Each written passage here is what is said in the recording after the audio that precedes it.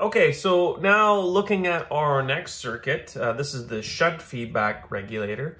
Again, we have some similarities happening here and we got some differences. The key difference here, so as far as the sensing circuit is concerned, it's identical, right? Q2, we have the voltage divider sensing the voltage, and Q2 is being biased stronger or lighter based on that. The key difference here is the situation where Q1 is, okay? Now, because Q1 is not in the direct line for the current, right? So where the source is coming or the current's being drawn from the source, Q2 in this scenario is acting just as a variable resistor, okay? Which is very much similar to, or it's labeled, right, RCE, right? Collector to emitter resistor. And you can see that because it's basically from here to here. So it's parallel to the load, which is why we call it a shunt feedback regulator, because it's parallel to the load, okay? And again, what we're trying to do is still maintain voltage, based on the V equals IR relationship, just like in the past transistor one. So the way this works though, so let's just, again, we're gonna imagine this guy as just a variable resistor. So how it's done is we change his overall resistance based on what it senses, okay? So let's go through a scenario. So if the load resistor increases, the voltage across it, or VL load, will increase, right? So if you go up, it would go up. Now, that voltage is sensed across this guy, right? Which increases the current, across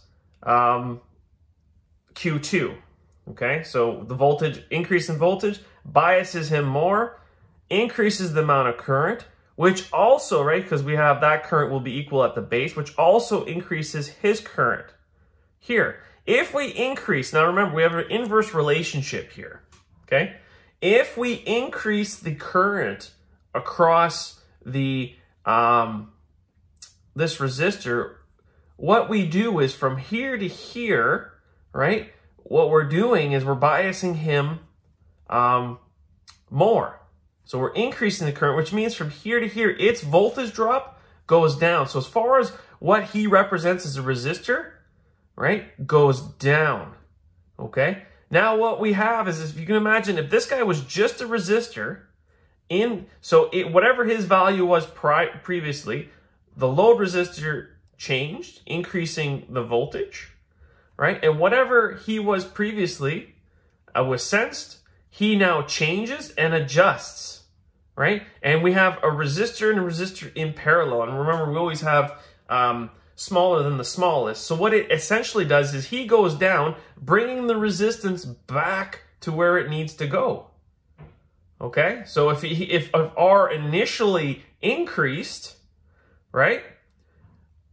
If R initially increased, the Q1 variable resistor goes down, bringing the overall parallel back to where it is, maintaining our voltage. Notice that the big key difference is from the source's perspective, current is almost like the constant. And what we're doing is we're doing the same thing, maintaining voltage, but just playing with the resistance of the circuit. And vice versa, if the scenario where the load resistor were to, say, decrease, right? So the resistor went down, the voltage across it goes down, that's sensed here, that goes down, biasing him less here, so less current here, also less current here, this resistor goes up to compensate, okay? To bring resistance back, total. Now what we're doing is we're sensing total resistance in this circuit, okay? So bringing the overall resistance back up to compensate. Also, it's worth noting that oftentimes these circuits also incorporate a current limiting, and it would look exactly like the one we saw with the past transistor, where we'd have kind of a Q3 with an RS resistor here, and then it would be used to basically adjust which point? I have to be adjust Q2 to a certain value, and then that would change everything else. Okay? So that is the shunt feedback regulator.